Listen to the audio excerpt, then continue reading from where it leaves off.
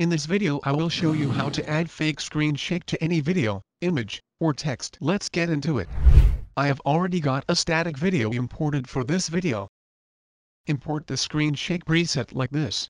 By the way, you can download it for free, with the link in the description below.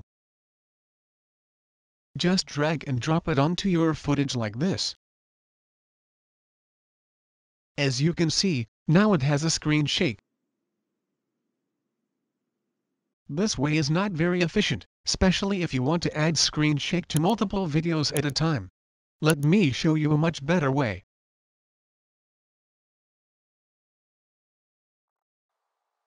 I'm going to delete the screen shake from the video like this. Next, create a new adjustment layer. Then import it into the sequence.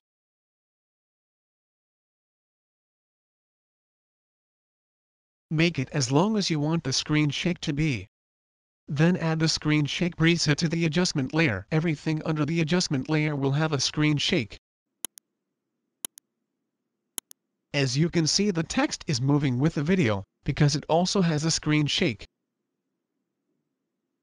If you don't want something to move with everything else, then move it above the adjustment layer, like this. By the way, this is how I made the text look like it's bouncing in the MrBeast text animation video. That's it for this video. Check out this video, because YouTube thinks you will like it.